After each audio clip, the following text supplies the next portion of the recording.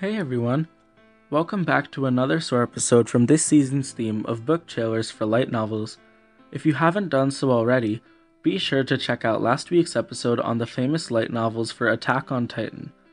Today's episode is on Toradora, a widely popular rom-com light novel and anime.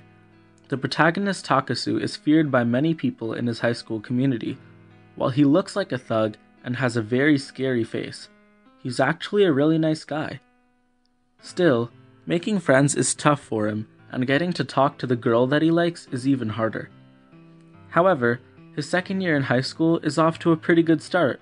That is, until he meets Aisaka. Aisaka is under 5 feet tall, but is also known to be scary, just like Takasu.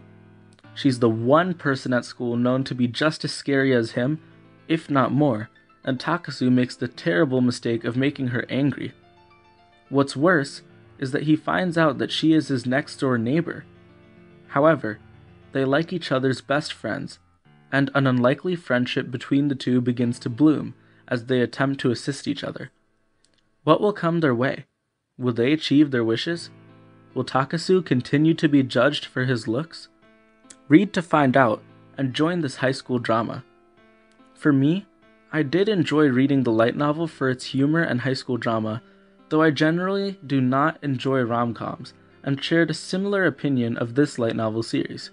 However, I cannot deny that it was a great read and is certainly something great to try, especially if you are a fan of rom-coms. This light novel series is full of drama, comedy, friendship, love, family, change, hope, and is truly a series that I would recommend. Thank you so much for listening. If you enjoyed today's episode, be sure to leave a rating and a review, and to check out more episodes of SOAR. Also, consider spreading the word about SOAR to help its goal of increasing global reading rates. I implore you to SOAR.